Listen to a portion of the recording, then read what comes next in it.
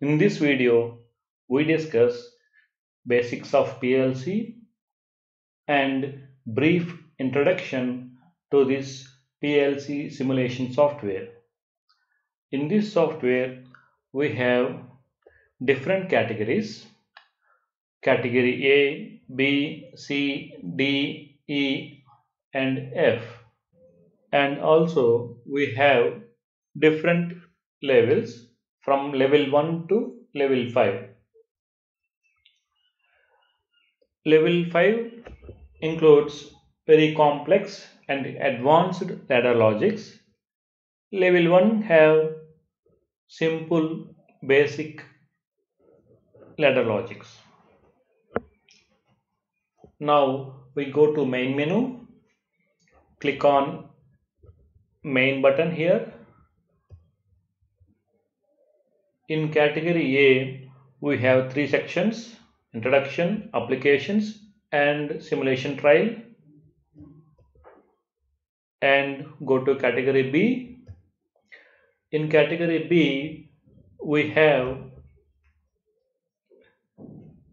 basic programming with simulation examples. If you see here, they are presented with 1 star, 1 star, 1 star, and 2 stars. The number of stars represents the complexity of the logic or simulation. We have level 1 to level 5. That means we may have 1 star, 2 star, 3 star, up to 5 stars for a simulation. Go to category C. Category C have simulations based on timers and counters. Go to category D. Category D have level 1 and level 2 categories. You have traffic light, conveyor start stop, part sorting, etc. Go to category E. In category E, we have level 2 and level 3. Conveyor control, drilling, again part sizing, push button, part separation, etc. Go to last category, advanced challenge. In last category, we have complete high complexity or 3 star and above. These are all complex ladder logics. Automatic door operation, part distribution, sorting defective parts, forward reverse motion control, etc. Okay, go to category A. In category A, now we see this introduction.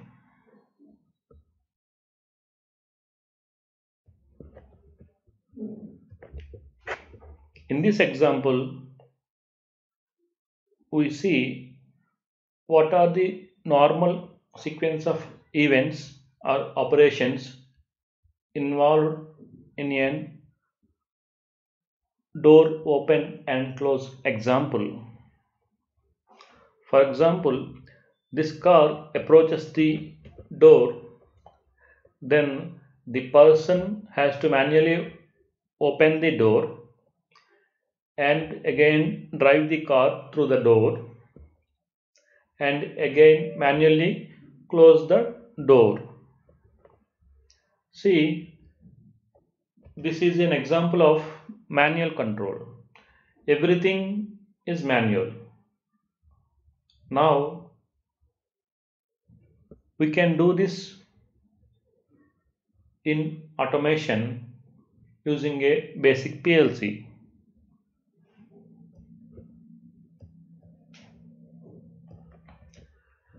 See, this is another example using PLC.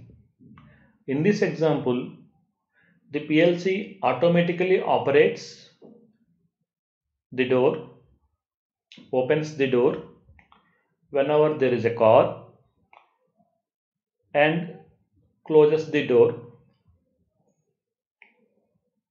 after car passing through the door. For this we need a PLC and we need some sensors. Now we see step by step. Whenever the car reaches the door, there is a in-gate sensor. This in-gate sensor detects the car and gives signal to the PLC.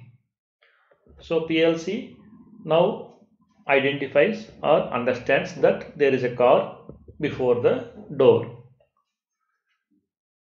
Then what PLC has to do? PLC will send a signal like door open signal to the motor. There will be a motor here. When this motor rotates in forward direction, the door will open. Again, the motor rotates in reverse direction, the door will close. Now the in-gate sensor is detected. Means in-gate sensor is signal is given to the PLC. So PLC will give the open command to the motor. See, PLC send the door open command to the motor. Then the motor operated and door is opened. But how do PLC know that door is opened or not? Or door may stuck in between? For this, again we use two limit sensors for identifying the door position. One sensor is upper limit sensor and second one is lower limit sensor. Upper limit sensor will be detected when the door is fully opened. Lower limit sensor will be detected when the door is fully closed. Now the door is fully opened, so upper limit sensor sends signal to the PLC. Now PLC knows that door is fully open. Now the car passes through the door. Then there is another sensor which is out sensor. This sensor will be activated whenever the car passes through the door, crosses the door. Then the sensor sends signal to the PLC. What is the meaning of this? The car is passed through the door. Now you can close so that PLC can now close the door. Then what happens? PLC sends a door close signal to the motor. That means again motor rotates in reverse direction so that the door will be closed. So whenever the door is closed, again lower limit sensor will be there. Again this sensor sends the signal to the PLC which indicates that the door is fully closed. Now you can remove the command. Which command? Previously door open close command is there, na? It will be removed. It is removed. Now the operation is completed. Now this operation will be repeated whenever there is a car in front of the door. This is a simple example of a PLC. Like this, we use PLC for different applications in industries to control the plant. Meet you in the next session.